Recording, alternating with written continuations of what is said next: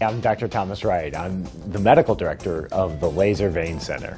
We treat vein problems from spider veins on the legs and face to medical vein problems like varicose veins. Many people don't realize that varicose veins can lead to serious medical complications, including blood clots. Hi, I'm Sherry Farmer, and I've been coming to Dr. Wright's office since early spring of 2013. It had been years since I had worn a dress or shorts, and now I'm not embarrassed to do that anymore because you can't even tell I had any vein problem whatsoever.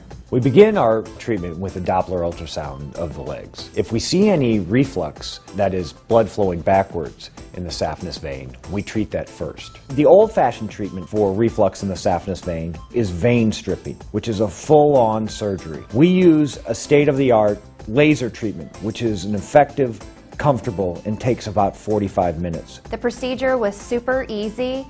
I don't even really remember most of it. It was, like I said, it was so quick. And before I knew it, I was up and ready to walk and everything right afterwards. There was no downtime whatsoever. Then we treat the smaller branches with ultrasound-guided sclerotherapy. Many vein and vascular specialists only treat part of the veins. Some only specialize in treating the larger veins, and some only treat the smaller veins, but we treat the full spectrum of vein disease.